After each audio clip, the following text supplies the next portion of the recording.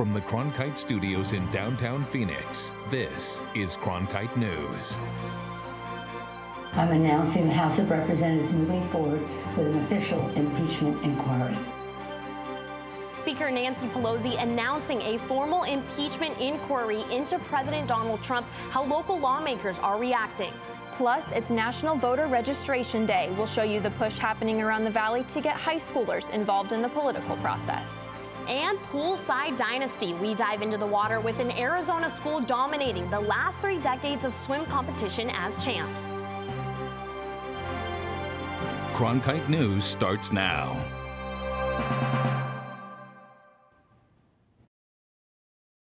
Today, I'm announcing the House of Representatives moving forward with an official impeachment inquiry. I'm directing our 6 committees to proceed with their investigations under that umbrella of impeachment inquiry. The president must be held accountable.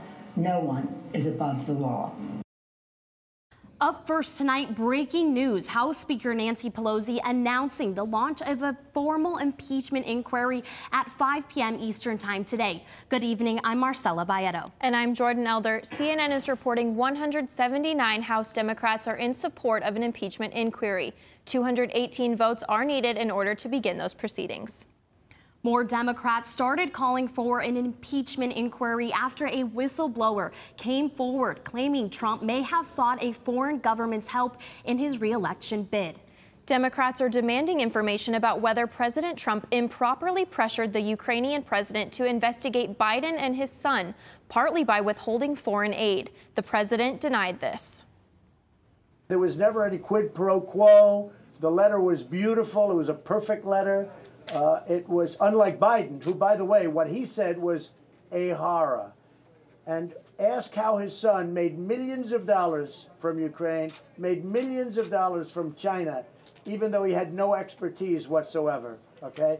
So what he did was a real problem. With us, there was no pressure applied, no nothing. President Trump also says he will release a complete transcript of the call with Ukraine's leaders tomorrow. The president suggests while Biden was vice president, he had Ukraine's prosecutor fired to squelch an investigation of a company linked to his son.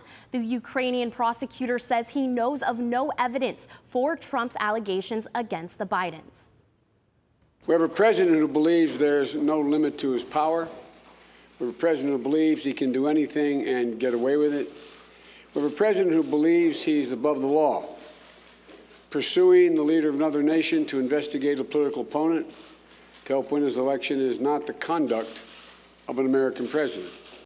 President Trump is reacting on Twitter, calling this presidential harassment and saying they never even saw the transcript of the call, a total witch hunt.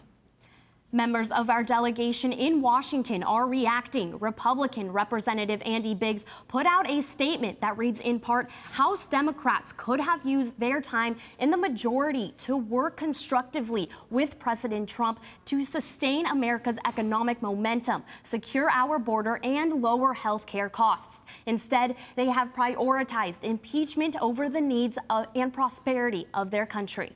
And Democratic Representative Greg Stanton's statement reads in part, the mountain of credible evidence that the president has engaged in impeachable conduct continues to grow, including his own alarming admissions over the past several days. History will judge us for how we respond in this unique moment and for whether we have the courage to uphold the rule of law. So we want to know what you think now. Do you now support Congress moving forward with the impeachment inquiry into President Trump's actions? Right now, 72% of you say yes. Just go to our Cronkite News Twitter and Facebook pages to join the heated debate. And for continuing coverage of the impeachment inquiry, find us online at cronkitenews.azpbs.org. Our other big story today, the weather. It may be another wet, rainy day across the valley as much as south central and southeastern Arizona remain under flash flood watches. We're still waiting to see if the National Weather Service confirms this was an actual tornado touching down in New River yesterday. They did share a graphic today saying the state averages about 4 tornadoes a year. The other major weather phenomenon people are still talking about this afternoon is hail. Antoinette posting this image on social media showing the dime-sized hail that slammed North Scottsdale, and Danny tweeting this video near Camelback in the 51, saying the hail was actually coming into the store where he was ducking for shelter. We even saw some dust sweep through the Phoenix area between downpours yesterday, and lots of people are tweeting photos of the incredible lightning last night. We've now learned 2 homes were struck in the Metro Phoenix area. Thankfully, no one was hurt, but check out this close call. Cat capturing the glory of Mother Nature in the Scottsdale skies. As for right now, neighborhoods are scrambling to clean up the mess before more storms strike. Winds downing trees and knocking over street signs. Many bracing for more of the same today and tomorrow, especially those living on the streets. Frankie McLister shows us what steps are being taken to help people who are homeless when severe weather strikes. Frankie? Yeah, Marcelo, Jordan. I mean, as Valley residents saw those crazy storms come through yesterday, it directly affected the homeless population. And people who are advocates for that population said that their resources just are not enough. Last night, we sheltered almost 200 people, and a lot of that was because of the weather. As the rough weather closed in on the Valley Monday night, homeless shelters were opening their doors. So many of us that live in Arizona were often so thankful for the rain, and I myself am thankful for that, but I would challenge people to think about that downpour last night and think about what it would be like if you were living on the street and having to experience that kind of extreme weather. It can be really harsh on someone who has no place to take shelter. According to the latest point-in-time count, there were just over 6,500 people who were homeless in Maricopa County back in January. That's a 5% increase in comparison to the year before. Advocates who work with shelters say they're being forced to turn people away, even during extreme weather, due to a lack of financial resources. We were able to go up to 275 last night. Tonight, we'll see how many people come. But as we close the shelter down, what you're going to see is people standing at the gate, please, don't close. It's really bad. When we closed the overflow shelter a year ago for lack of funding, people dispersed and more encampments grew. So we're not addressing the issue. Those who are homeless are extremely vulnerable when it comes to weather. Elements such as triple-digit heat or flash flooding can be a matter of life or death. Weather exposure also means that without shelter, we're risking lives. Yeah, and with more chances of rain tonight, those shelter officials told me that they're going to have as many beds as possible, but we'll hope that they won't hit max capacity. In Phoenix, downtown, I'm Frankie McLister for Cronkite News. Right now, tensions are high surrounding gun laws, but one local store owner says his sales have never been higher. Alpha Dogs Firearms, a Tempe gun shop, sold quadruple the number of AR-15 rifles they usually do in just a few hours. The owners say that's because of a Facebook post that went viral concerning presidential candidate Beto O'Rourke. O'Rourke made a comment at the Democratic presidential debate last week saying, quote, "Hell yes, we're going to take your AR-15, your AK-47. In response, the store owners created a special on these guns, naming it the Beto Special. So the store put out a sale right the night of that Democratic debate saying that we will discount the ARs and AKs that we have after Beto O'Rourke's comments of, I'm going to take your ARs and AKs. The tweet, the Facebook post and message went viral, and we went from maybe 20,000-ish followers into the millions overnight. Just a few days after this flash sale, gun manufacturer Colt announced it will stop producing AR-15s for the consumer market. Suspects in several recent mass shootings used that type of weapon. Goodyear has passed an ordinance making it the first city in the Valley to raise the legal age to purchase tobacco products from 18 to 21. The ordinance passed unanimously yesterday, banning the sale of electronic cigarettes, tobacco, and similar products. The new rule bans smoking and vaping at schools, school events, public parks, trails, and prohibits sales of smoking and vaping materials to anyone under 21 years old. The move comes as cases of respiratory illness linked to vaping have seen a dramatic rise. Arizona is known for its copper, but building a mine to extract it is a lengthy process with both environmental and cultural challenges. Resolution Copper wants to build a mine on land that is currently known as the Oak Flat Campground near Superior and the San Carlos Apache Reservation. Public hearings throughout September drew in dozens of people looking to challenge the copper mine, which would destroy sacred tribal land. Leanne Bighorse says it's important for Resolution Copper to hear their testimony. They leave out our voice. So by coming here, we felt that, the indigenous, the voice of the tribes will be heard. We brought our children with us because it affects them. It's going to affect their future. It would take a decade to build the mine. It would operate for 40 years and provide 40 billion pounds of copper. The mine would then go through 5 to 10 years of reclamation. It would be one of the largest and deepest copper mines in the U.S., which raises concerns about the land for people like Michael Gettins. It will never be what it is now, ever again. And that's water, that's wildlife, that's our well-being. And who knows the health ramifications that's going to have. Copper and the U.S. Forest Service released a 1,300-page environmental impact statement in August, but many attendees at the Santan Valley hearing raised questions about contamination from the mine, as well as other environmental issues. There is one more public hearing on October 8th in Queen Valley, and the public comment window closes on November 7th. Cronkite News will keep you updated on this project as it unfolds.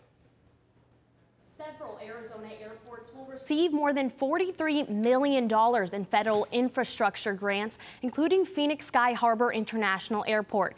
U.S. Transportation Secretary Elaine Chao announced the investments would be used to improve the 5 Arizona airports. Specifically, Phoenix Sky Harbor will get 2 grants totaling nearly $22 million.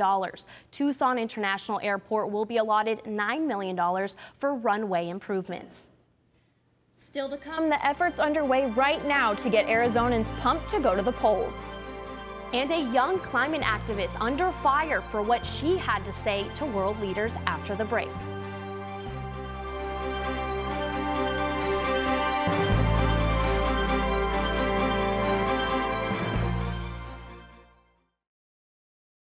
All of its children had come to the Mother Church of Country Music.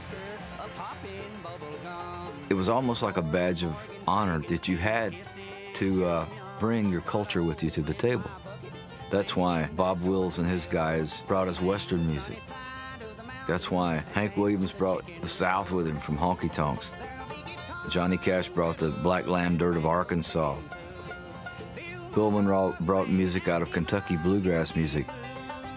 Willie Nelson brought his poetry from Texas. Patsy Cline brought her heartache from Virginia. I mean, it was the most wonderful parade of sons and daughters of America that brought their hearts and their souls and their experiences, and it gave us a great era in country music.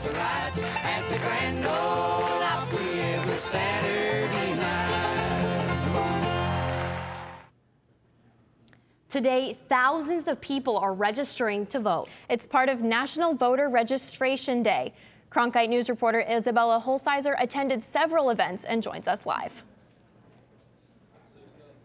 Many of these nonpartisan events were held at high schools across the valley in order to get those who will be over 18 at the next election ready to vote.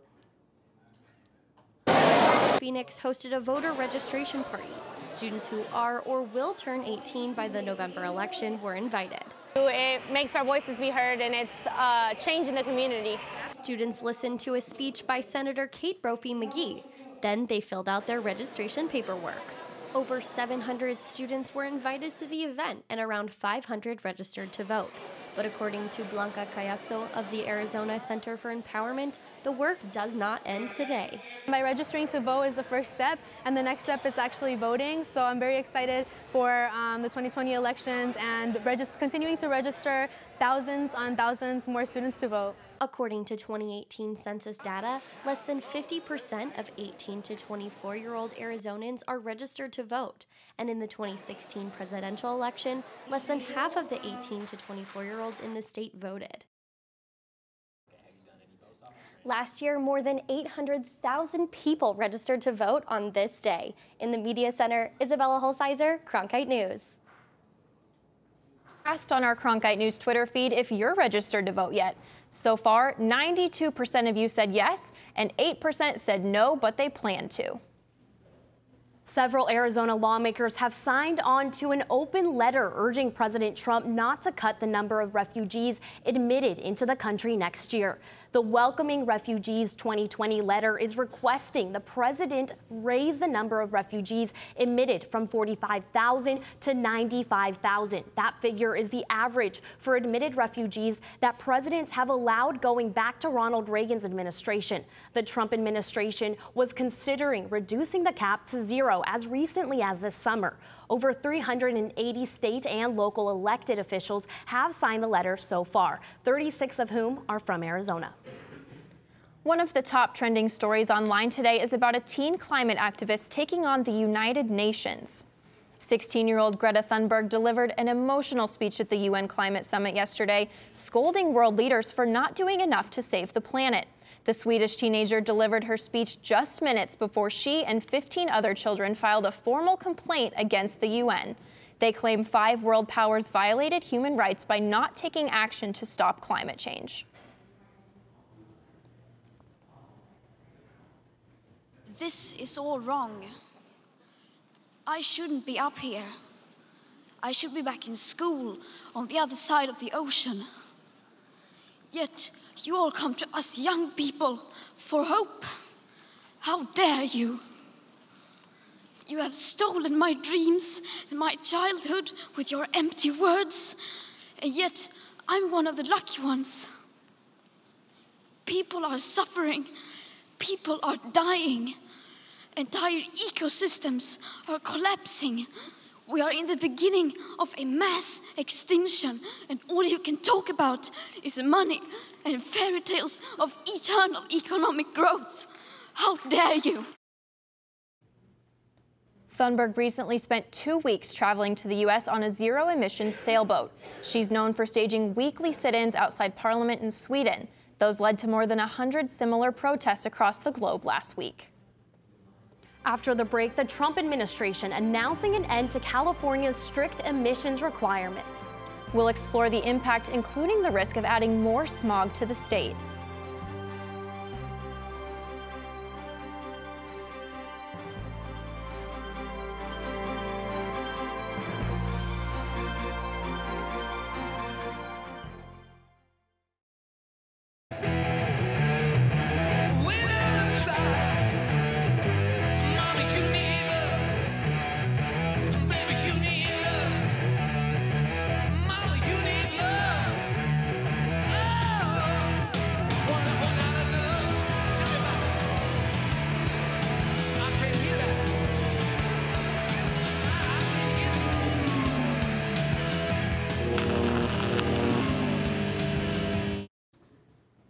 The EPA is slamming the brakes on high vehicle emission standards. Last Thursday, the Trump administration moved to revoke the Clean Air Act waiver of 2013, which allows California to enforce its own stricter emission standards to combat the state's problem with smog. Reporter Kyla Wilcher is in Santa Monica showing the impact this restriction may have. LA is notorious for smoke and fog, or smog, because it's the first city to address the issue of smog in the skies. LA officials created the nation's first air quality regulator back in 1947, but it wasn't until 1984 that the state started mandating smog checks for all cars. Now California could be facing cutbacks to their smog standards. Air pollution, especially from cars and fossil fuels, is not just an LA problem. According to 2019 rankings from the American College of Sports Medicine, Long Beach, California ranked worst in air quality, but 6 cities in the valley round out the top 10. Suzanne Paulson is a professor of atmospheric chemistry at UCLA. She says the LA area's geography traps smog as it forms. We have a very clean city as cities go, with some sort of conditions that are specific to local, our location. Paulson has spent the last 30 years in Southern California and says she's noticed dramatic improvements in the air quality since she moved to LA decades ago. Most fall afternoons a wall of smog would roll in. Chris Chavez works for the Coalition for Clean Air. He grew up in Long Beach, and as a child who had asthma, he understands the impacts of air pollution firsthand. Pollution definitely impacts the people that live there, and certainly is a major concern of residents in that region. While California has made large strides in air quality, Chavez and Paulson say the state has a long way to go. At the end of the day, if California's going to have the tools to protect its citizens and combat climate change, rolling back these standards and freezing or revoking California's waiver is certainly going to stand in the way of that. On Tuesday, Trump administration officials told California to abide by their standards or risk losing funding for highways. In Santa Monica, Kyla Wilcher, Cronkite News. Now we're joined with the Millard Thomas. Please tell us, are we going to be seeing any rain chances our way? So you might not see any rain tonight, but expect some in the next couple of days. But as always, let's start with your Tuesday weather report. So as you guys are getting off work, temperatures right now are going to be sitting at 86 degrees around 5 p.m. Now, I know you guys are hitting that Taco Tuesday tonight at the D-backs game, so you're looking at 82 degrees around the start game time. Then temperatures can actually drop to below 80 around 10 p.m. at 78 degrees. Now, let's see your valley highs for tomorrow. So guys, fall has officially started. As you can see, the average temperature this time of year is 97 degrees, but you're going to have 88 in Tempe, 88 in Phoenix, and out west is going to be 86 in Surprise. Let's see what it's going to look like tomorrow when you guys wake up. So you might actually need a sweater like mine, because it's going to be 75 degrees when you guys wake up. And then as you see, storm chances are going to increase as the day moves on. 20% when you guys wake up, and then all the way to 50% at 6 p.m. Let's see your 7-day forecast. Wednesday, Thursday, chance of storms. And then Friday, nice and sunny, but let's see how your weekend's going to look. Sunny all weekend, Saturday and Sunday, 89, 90, then Monday, Tuesday, also sunny, and then 88, 88, Monday, Tuesday. I'm Millard Thomas with your Cronkite News Weather Watch. Millard, those 80s look beautiful. Coming up on Cronkite News, we're taking a dip into a local school's poolside dynasty and show you how they've remained state champs for over 3 decades.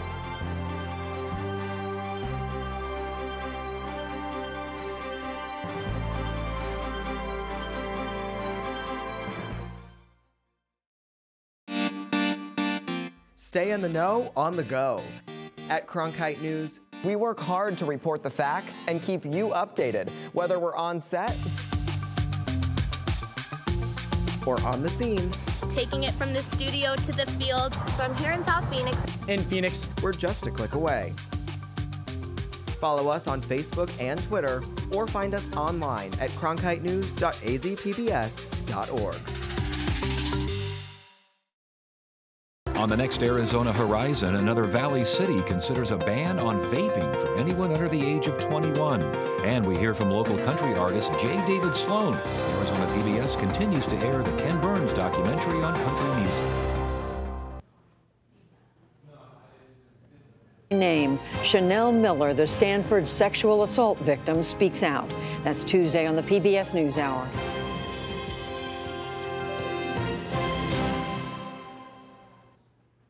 An Arizona high school has found success beneath the surface of the swimming pool. In fact, they've taken a state title every year for the last 31 years. Wow. Cronkite sports reporter Corey Kirk joins us from the newsroom. Corey, what secrets lie poolside at Brophy College Prep? The Brophy Broncos have hung a state championship banner every year for the past 3 decades. We joined the team in the pool to find out how the Broncos keep their heads above water. They told us it's all about supporting the swimmer next to you.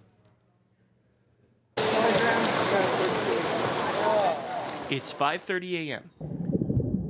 These Brophy College preparatory boys are already in the pool, swimming their laps as the sun rises. We're always just hungry to get better, and I feel like that's just allowed us to build this base, this foundation of hard work and brotherhood. The last time Brophy didn't win the state championship, 1987. When gas prices were 90 cents a gallon and Ronald Reagan was still president. Leading the team now is second-year head coach Darren Brubaker. Let's think about your breathing. A former collegiate swimmer and the 4th head coach during this run of 31 consecutive state titles. He doesn't let the pressure of maintaining this dominance affect his approach. Help motivate me But in the end, it doesn't matter how many wins you make. I think it's important to keep the holistic side of the Brophy tradition. Thus, Brubaker incorporated a philosophy with his entire team to pay respect to the foundation that was laid for them, telling his athletes to remember that they stand on the shoulders of giants, as some former swimmers have gone on to compete in college, and even Gary Hall Jr., class of '93, who is a 10-time Olympic medalist. Being on the Brophy swim and dive team, you know, it comes with a reputation, it comes with an expectation to be a leader, it comes with an expectation to push yourself in and out of the pool. Though they've had routine success, Coach Brubaker wants to worry about the bigger picture. He calls it focusing not on the times, but the people, with the friendships they make through this program and the amount of fun they have.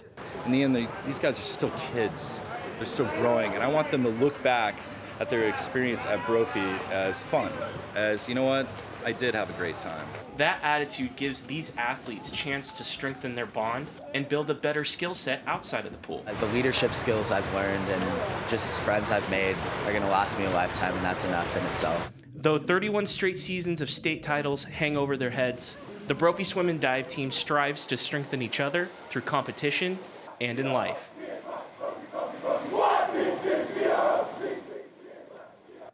After hosting their annual invitational with Xavier Prep this past weekend, the Broncos are now heading to Tempe, where they will be facing Corona del Sol this Thursday, September 26th. First events start at 4 p.m.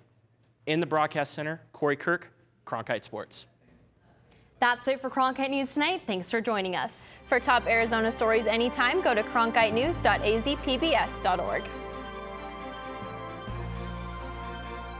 And this is where